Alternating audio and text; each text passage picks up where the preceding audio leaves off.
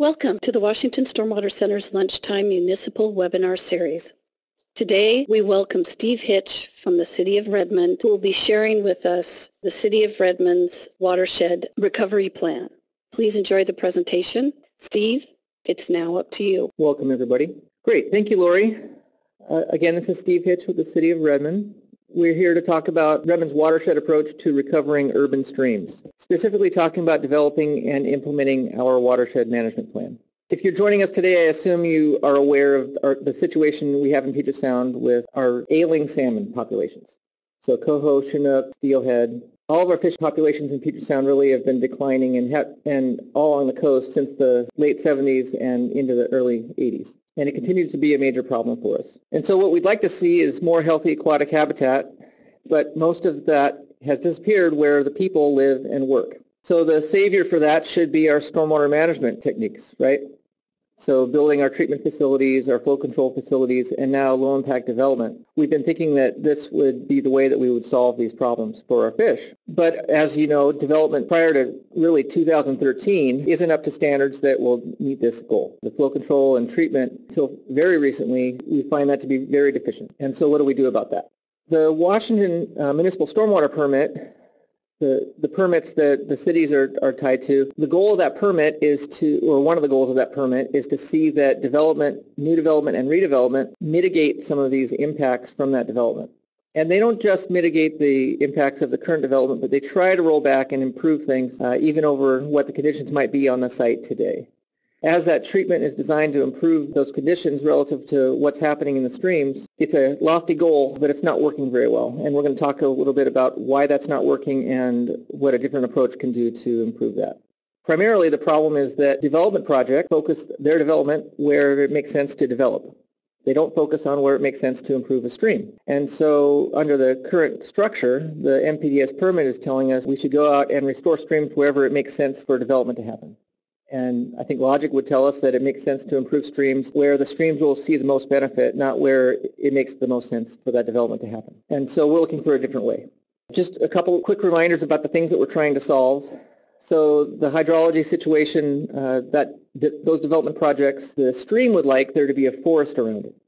And so we build practices downstream of development. We build ponds and vaults to try to slow down the water to try to mimic that forested condition. And that's really important. As we look at the developed areas, the picture on the right is that developed area. The picture on the left is that kind of pre-existing condition.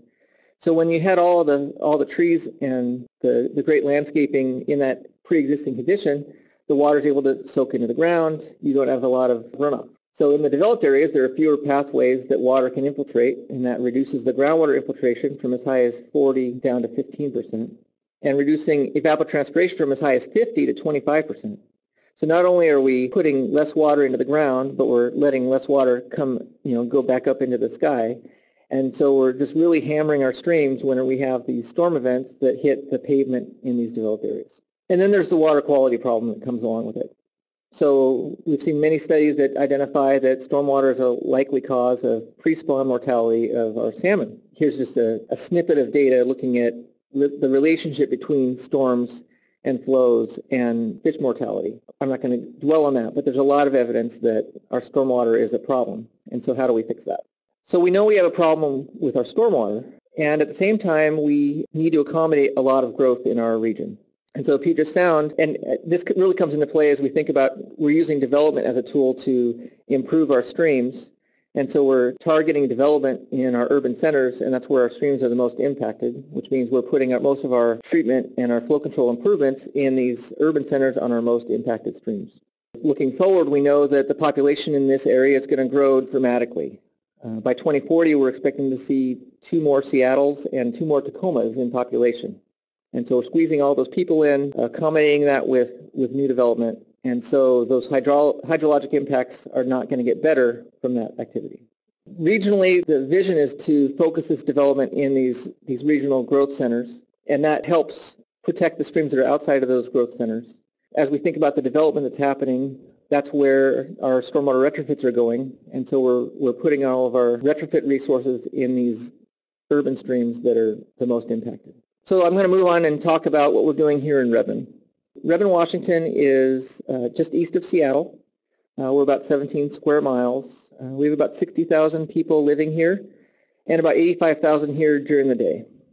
So a lot of people coming into town. We were built out in the, really in the 70s through the 90s. And if you know stormwater, how stormwater codes have developed over time, stormwater controls in that time was almost nothing. So there's not a lot of stormwater ponds and vaults protecting our streams. And so as you would predict, our stormwater has caused a big impact on our urban streams. But Redmond's really committed to restoring those streams. The people here, we do surveys every once in a while asking what's important to Redmond residents, and we talk about wanting to be clean and green. And although we have rapid redevelopment happening, it remains a really important thing for our residents to see the natural environment continue in a positive way. But this is what our streams look like. So this here is a picture of Tosh Creek. It's one of our better streams.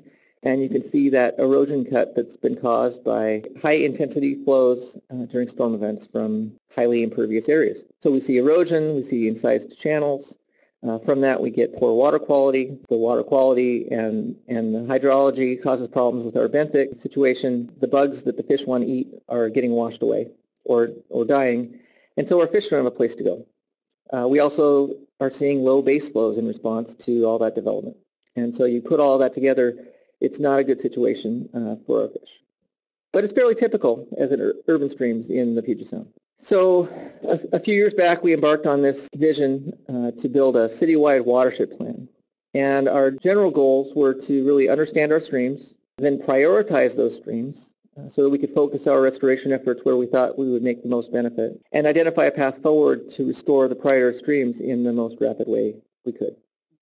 And really the lofty goal is to restore all of our streams by 2060.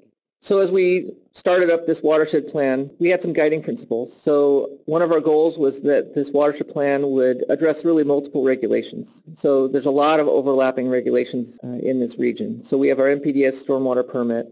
We have other NPDES permits in the city, industrial permits. We have Endangered Species Act obligations. There are TMDL requirements, and you pull all these things together. We want to have a plan that really gives us a clear guidance about what we should do rather than having to look to a lot of different documents. One of the guiding principles is that we prevent new stormwater impacts everywhere. So as we think about focusing our efforts on specific targeted streams, we don't forget about the streams that maybe aren't a priority or are a lower priority. So it's important that we may be able to focus our improvements in certain areas, but we don't want to create new impacts on any stream, really. So we wanted to create this citywide plan that will address both stormwater and environmental asset needs. Another guiding principle in Redmond was that for developers, we would make this an optional program. We have specific requirements that apply to all developers, of course, but participation in this watershed plan that we're talking about, there are optional elements. And so that's important. And these are those elements of the plan again. So one of the things I didn't touch on is the partnerships that we had to develop. So as we developed this plan, talk about the overlapping regulations, certainly we had to sit down with the Washington State Department of Ecology and work with them closely on how we could implement this plan. We characterized the watersheds in the plan, set goals for future conditions, and then once we've set the goals, then we identify some implementation steps, watershed specific, throughout the city. And then as we implement, we want to monitor performance, and then we want to adaptively manage what we're doing. Repeat the things that work well and learn from the things that don't. So there's a lot to learn in developing a watershed plan. And I think it's important to know that there's a lot of information that we want to have to really understand what's going on in our streams. And most communities actually have most of this information. So you don't need to go and do a $2 million study to figure out what to do with your streams.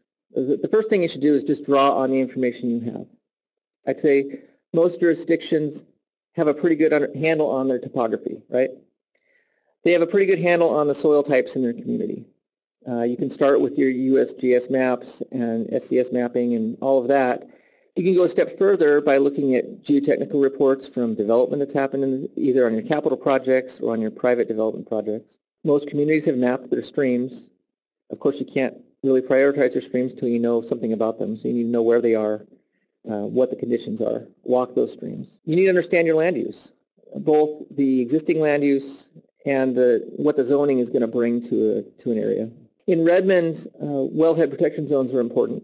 So we have municipal wells that we use as our drinking water resource here.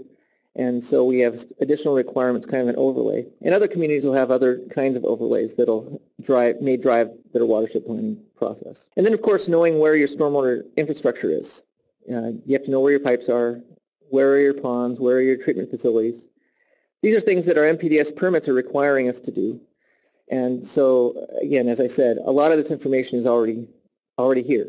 And so you're able to build the beginning of a watershed plan just by having that collected information. To take things one step further, water quality data is really great to have. You know, what's the condition of the stream? And then where have you seen fish? There are lots of fish monitoring programs out there, and so knowing what's going on there. Getting an understanding of the condition of the benthic invertebrates in your streams by collecting BIBI data is a great step to take. And if you can do that in a number of streams, then you can get a handle on whether these bugs, the fish food, are present. And you learn a lot about the health of the stream by knowing which of those bugs are there. And then the flow characteristics.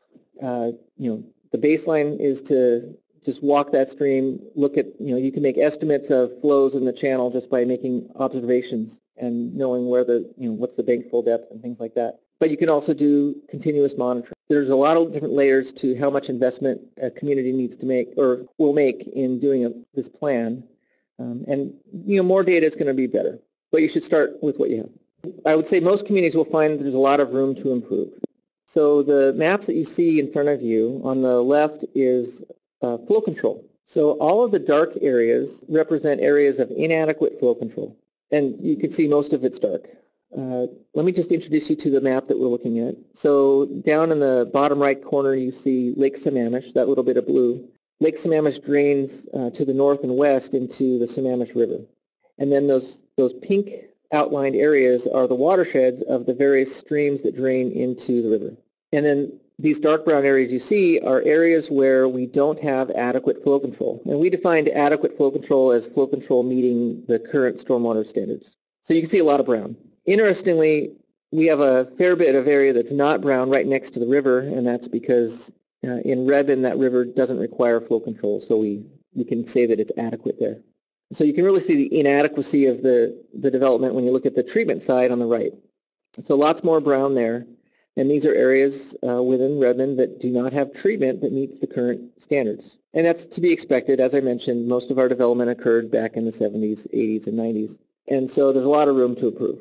And so as we think about watershed planning, we want to know where we've already built stuff, and that helps us understand what else we can add. So once you've collected all this information about your streams, it's time to start prioritizing the watersheds. And we used a matrix like this one to divide the watersheds into different categories.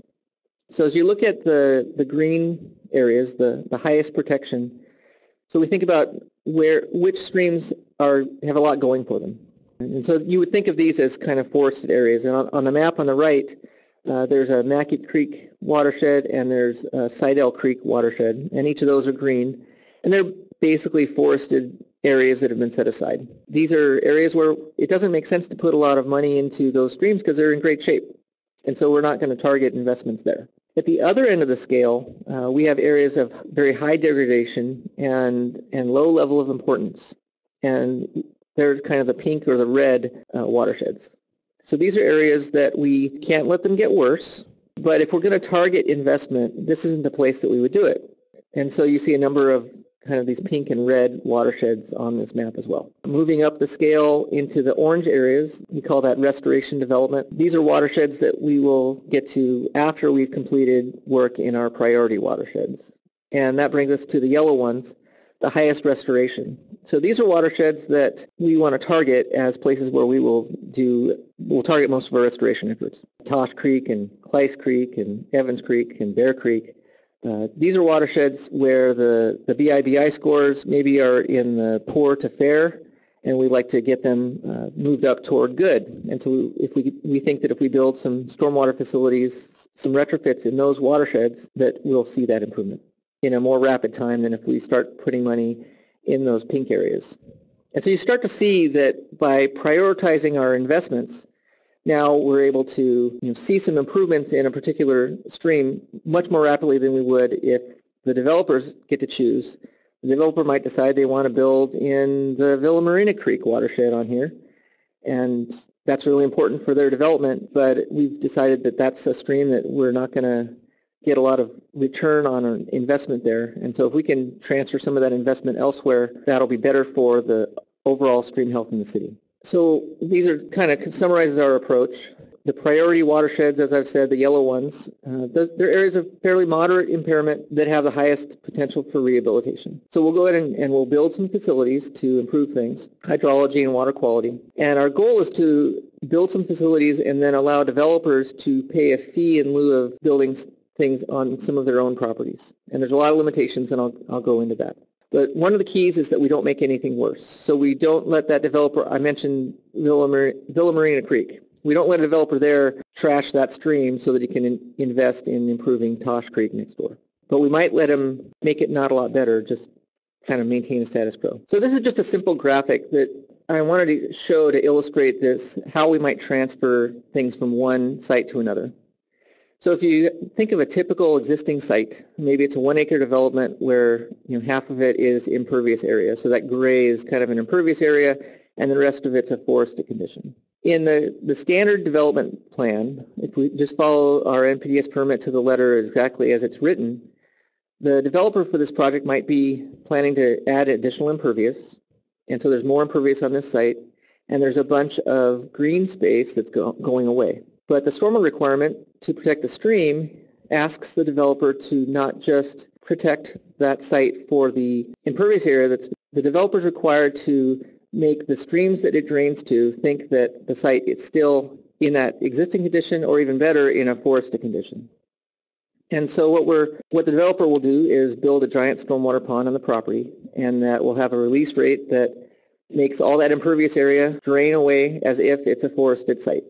And it's a fully forested site. What the watershed plan does is it allows us to, if we're in a basin that's not as high a priority, we'd look at that site a little bit differently. So the portions of the site that were impervious before, kind of that existing condition, we're going to let the stream think that impervious area is still there. So we're not going to make it worse because the stream already thinks of that impervious area as being there. And we'll take the money that the developer would use to invest in restoring that impervious area to a forested condition, take some of that money to invest in another site, in a priority watershed. The developer would still need to build a pond because he's increasing the impervious on the site and needs to offset for the impacts of the forested area that's going away as part of the project. So that's kind of the watershed plan approach. We're taking that difference between the standard approach, so he's building a little bit less, but he's taking the money he would have spent on that large pond and contributing it to this priority watershed. So this is looking at Redmond again. So we've zoomed in on a portion of Redmond. You can see the Lake Sammamish there on the bottom right draining into the river. And that pink area is a target watershed in the city. In this case, it's the Tosh Creek watershed. So this is identified as a priority. It's one of those yellow watersheds that we had mentioned. Our watershed planning approach then would be that we would go into this targeted watershed and we would build a stormwater retrofit project. Maybe we build a giant stormwater vault here to improve flows in the stream. And so we've made an investment in the stream, working toward improving things. We do another project. Hopefully we start to see some improvements happening in the stream. And now that we've built some projects, we are in a position where we can start accepting money to help fund future projects. And so here we have the red box on the right there is a development site. And this development site drains into a different watershed. Looks like it drains into that Villa Marina Creek watershed. Instead of investing money in that, we'll invest that into the Tosh Creek. So we collect that money, and we're able to repay the investment the city made to building those green projects, and then we're able to do more. And so another project pops up across the way. And by taking those developer investments, we raise enough money to build another project. And so now we're starting to see, hopefully, we see some improvements in the Tosh Creek watershed. We see the hydrology starting to improve, our water quality is improving, and as we build these projects. And we just keep going. And as we keep going, we create more opportunities for developers to contribute. And so that development's able to proceed, and ultimately we're able to build enough retrofit projects to meet our goal of fully restoring the stream. and then we move on to the next watershed. And someday we'll move on to those watersheds that those developments have been in, but might be a little while. So as we developed our watershed plan, Ecology was also created a watershed characterization model. And we were gratified to find that the way that they approached characterizing the watersheds aligned very well with what we were doing. Their approach covered all of Western Washington, but it aligned very well with our local analysis. And they have guidance available for that. So once you've developed your general watershed plan, you need to start thinking about implementation. So first, we had to get approval for this watershed approach. I mentioned before we worked with the various agencies to get approvals there, but we also brought it through our city council and got the regulatory framework in place within our city codes to allow this watershed approach. You see the picture of the Tosh Creek watershed here. The step after your citywide watershed plan, where you've prioritized your streams, is to then develop a basin-specific implementation plan. Identify really what are the needs that the stream has. So one stream may have a real hydrology problem, so your focus may be on building some retrofit vaults. Another project may have a really poor base flow condition, so maybe you're looking at trying to find infiltration opportunities, low-impact development retrofits, or you have a water quality problem. And so finding kind of what are the limiting conditions in your stream help you identify what projects you can build. I mentioned before kind of guiding principles here. We're going to try to address new stormwater impacts close to the site, but existing impacts we can move to these priority areas. And then one thing that's important to note is besides the developers buying into these programs, city capital projects can also participate. So moving forward, we don't just keep a big map with green blobs and red blobs moving around on the screen to track what's going on. It's really important to, as you develop this plan, to avoid the pitfall of collecting money from a developer without a clear plan of how you're going to spend it. So you'll notice that our plan, our objective is to build retrofit projects first, and then we can start recouping some of those costs from developers. And you have to track how the money is coming in and how it's being spent. And as we think about the money, there's kind of a currency that we develop in our plan for these benefits. So as we think about flow control, for example, we're trying to provide flow control that meets the current flow control standard. And so a developer might have an acre that's part of their project that they can identify an acre of land that is eligible for this program. They can pay for that acre of development, and then we would accept that money, and we'll have to confirm that we have developed a retrofit project in a priority basin that provides an equivalent acre of flow control. And we may do the same thing with water quality. And so as we think about water quality, we get very specific. We talk about meeting basic treatment standards, enhanced treatment or phosphorus control or things like that, really separate those out, or maybe even limit it and just focus on meeting basic treatment standards. And so it's just area for area is kind of the currency that we track. We need to know how we're doing. So we have to continue monitoring. We have to monitor these streams. It's good to have a baseline condition so you know what your investments are buying. And so we need a robust monitoring program. And hopefully what you see is you build a big flow control facility and you start to see the hydrology improvement and the water quality gets better as you stop the erosion and the benthics come back and the fish come back. Part of your implementation is your funding strategy. So a great resource is grants. So the Washington State Department of Ecology offers a lot of great stormwater retrofit grants. And so that's a great way to kick off a program like this so you can help build that first project. Of course, they require a match, and really your city needs to make an investment in the watershed restoration. So the starting point is grants, and in Redmond's case, it's our Stormwater Capital Improvement Program, building these retrofit projects to get the ball rolling. Once you've got that ball rolling, you can start to accept developer contributions and kind of pay it forward. One more piece of that implementation, it's really important to ensure that you have strong public support for these investments in the environment.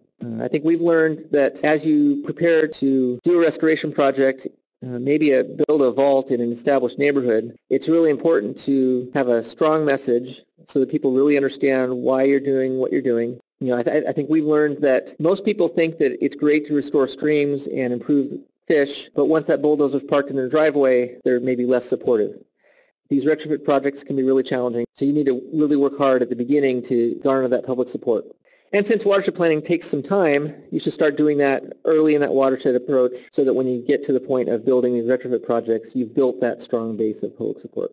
I mentioned monitoring. The monitoring approach that we're using here, we have divided some of our streams into different categories, as I mentioned before. The table in front of you, first two rows, are the reference streams. So Collin Creek and Sidell Creek are those green blobs that you saw on the map before. So these are our pristine, we want to restore these streams. These are not places we would make an investment.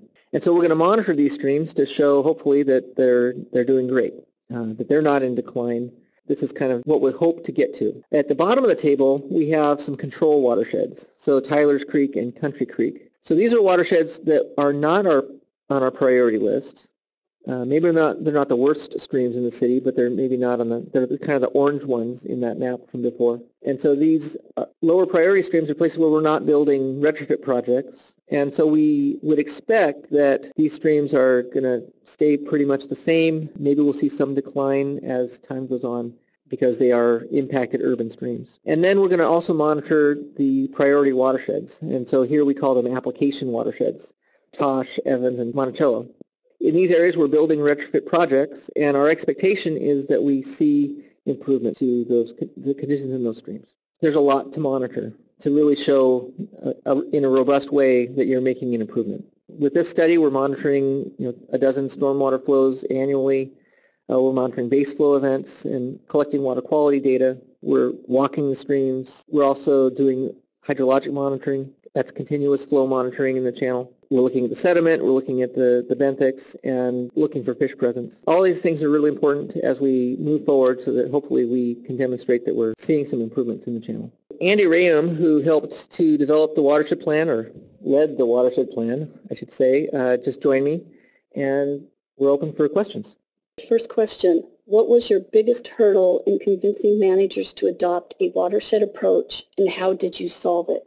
This is Andy Rayum. So I guess the unique thing that we had going on here is that we had for years discussed doing watershed planning, and so it was in our Growth Management Act required comprehensive plan that was a goal of ours and a strategy of ours to meet our vision of the city in the future. So it wasn't a whole lot of debate, I guess, at that point when you point that out to people in management that it's actually a directive of the city and the city councils. But if you don't have that option available to you, I think the big selling point would be to be efficient, to create a plan for a future utility that makes sense instead of just following development around randomly. You could actually try to get at the intent of the regulations versus just meeting them. So I don't know, those are just some additional selling points, but for the most part, I think anybody that's pretty reasonable would understand why you would want to do this.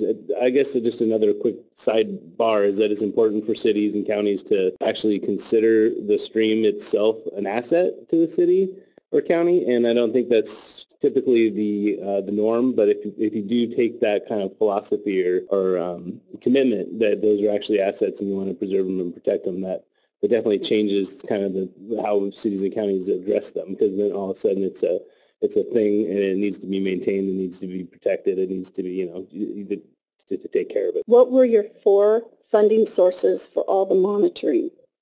So the paired watershed studies, so there's a regional called the Stormwater Actions Monitoring. It used to be the Regional Stormwater Monitoring Program. It's the part of the Stormwater Work Group. I know there's a whole bunch of names there, but basically what it means is that all the permittees contributed to this effectiveness monitoring pooled resource, and this was easily the largest project and the longest term project, but we got 100% funding from the Stormwater Work Group / Stormwater Action Monitoring Program. So that is the only source of funding that we have for it, rather than internal funding for supporting the program here.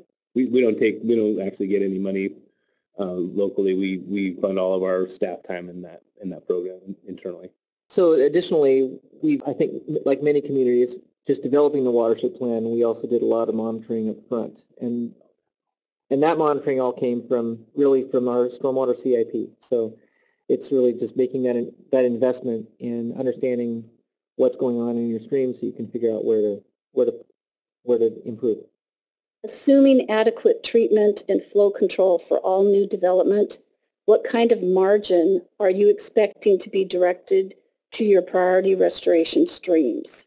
So in Redmond, a lot of the cities that are in these urban centers that are seeing a lot of development, most of the development that we see is redevelopment. As we look at that, the slide that I presented, I was trying to show kind of that difference between a new development project that maybe wipes out a forest to build a new parking lot or versus what we see here in Redmond more typically is a parking lot that gets wiped out to put in a new building. The incremental impact on that stream that you might see from that parking lot that's turning into a building, it actually might improve things as the water quality improves and things like that. There's a large opportunity on a project like that to take that investment somewhere else and just let the stream that it drains to continue to think that parking lot's there and move on. Just that difference between new development and redevelopment. And if you're in a community with mostly new development where you're taking away existing landscape or existing forest and pasture, you're not going to have much margin to work with. But a redeveloping area like Seattle or Tacoma or Redmond,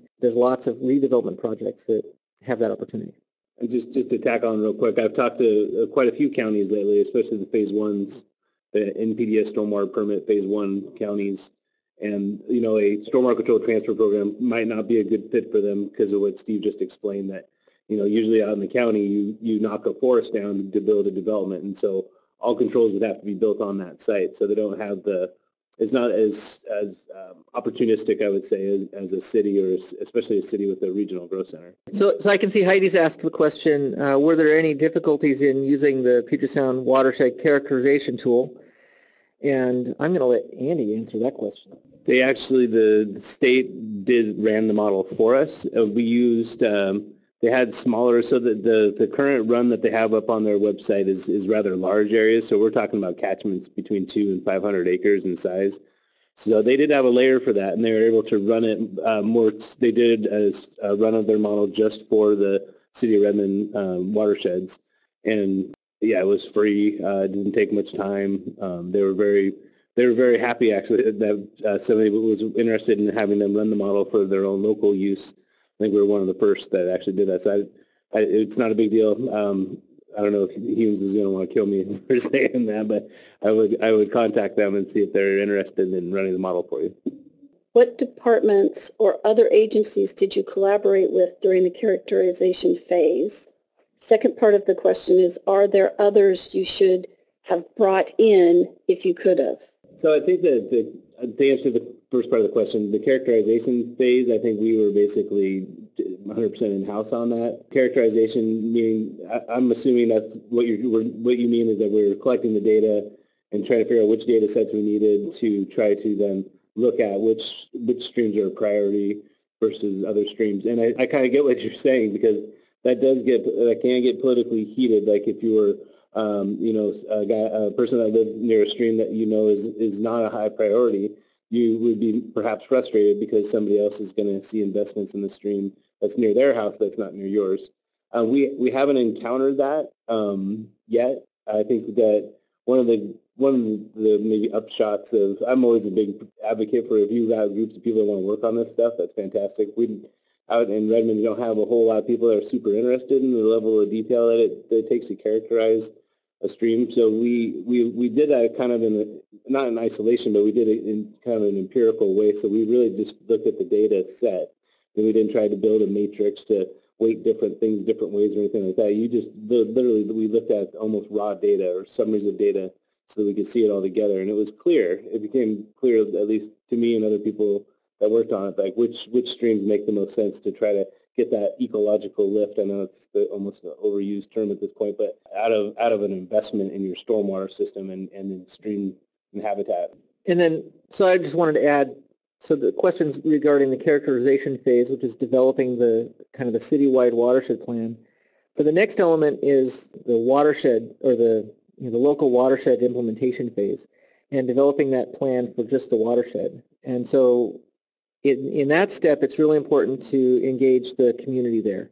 So, an example of something that we might do is ask everybody in the neighborhood to tell us if they've got a sump pump in their house, so that we can understand where there's water coming out of the ground instead of the other way, to help us understand the kind of practices we might be able to implement.